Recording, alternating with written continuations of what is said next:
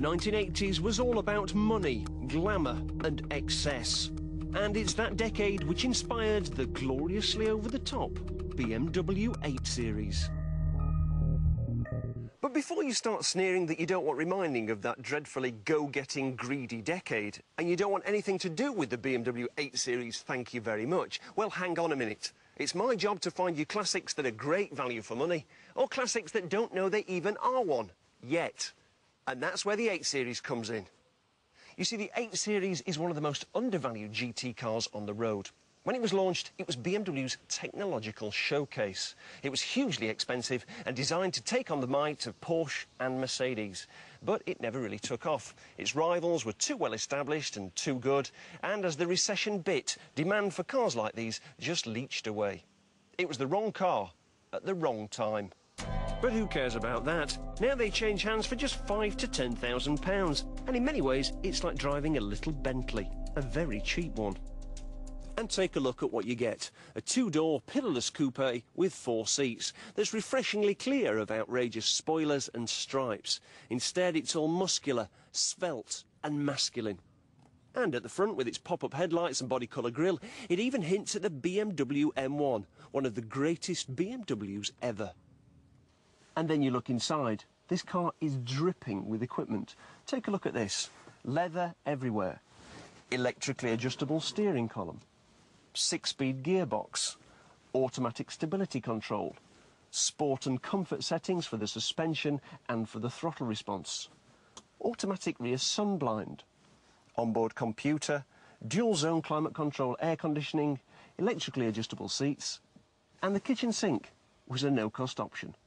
Feels classy, looks classy, and it's very cheap. Not sure if I mentioned that.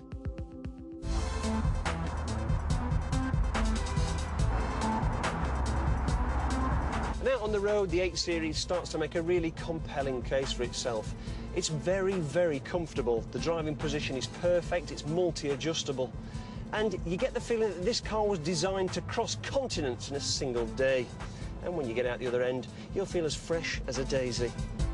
With a car like this, you're not getting sports car standards of handling. It was designed a bit like a Jaguar XJS to cover large areas of ground quickly and in comfort.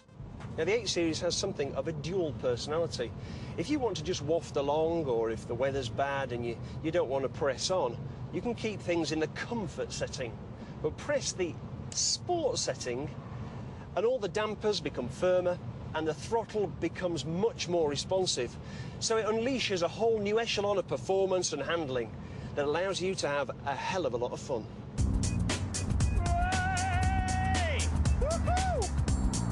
So while it's not super nimble into corners, it's very composed. Now I'll let you into a secret. This is no ordinary 850. This is the 850 CSI, the nearest that BMW got to making an M8. The motorsport department breathed on the engine and suspension, bored it out to 5.6 litres and gave it 380 horsepower. This slashed over a second from the 0 to 60 time, and if you took the restrictor off, this car would carry on going past 180 miles an hour. It's a monster.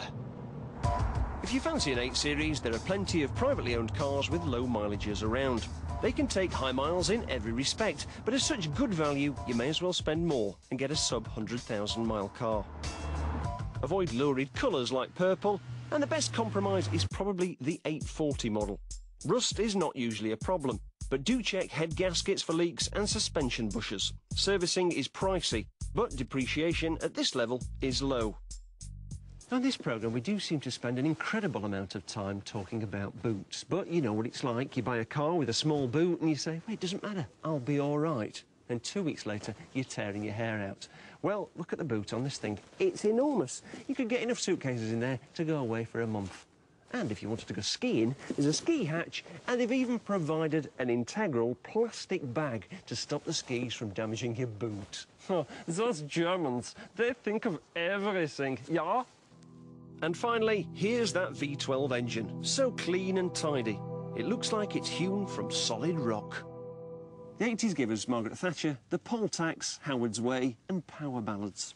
But I'm giving it a thumbs up because it also inspired the BMW 8 Series. And this is a car, a high-tech bruiser, that deserves a place on your drive. It may not be a classic yet, but its day will come. So strike now, while the iron is very, very hot.